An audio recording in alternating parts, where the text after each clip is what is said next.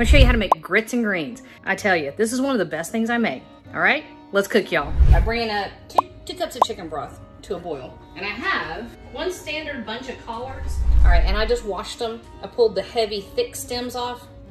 I'm gonna give it a sprinkle of salt. This is probably about a teaspoon of kosher salt.